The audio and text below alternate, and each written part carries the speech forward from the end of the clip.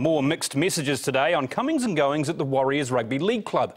The focus on Michael Luck's swan song games, shifting to speculation on Shaun Johnson's future as a possible Olympic 7's rugby union player. Martin Tasker reports. News that Shaun Johnson has 7's aspirations even had his teammates hanging on every word at this afternoon's media session, the player himself trying to play it down. A lot of people just sort of blown it a bit out of proportion, but yeah, just something I was interested in. What attracts you to it?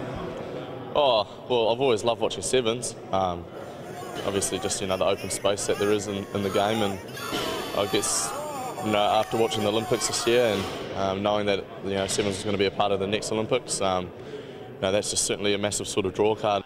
With his step, acceleration, pace and vision, Shaun Johnson ticks all the boxes for a 7's player and has certainly caught the main man's eye. I've seen a lot of Shaun play, obviously, playing for the Warriors. Yeah, he does have all the skills required in a 7's player, so it'd be a real challenge, and a challenge for him to make that transition as well. Away from the sideshow, Michael Luck, end-of-season motivation, no problem for his swan song. For me, it's pretty easy, mate. It's my last 2 games I'll ever play. I suppose it's up to me now to try and lift the rest of the guys and sort of get them to realise how important these games are to me personally. Our players owe him a lot. He's been a big part of what we've done over the last 3 or 4 years.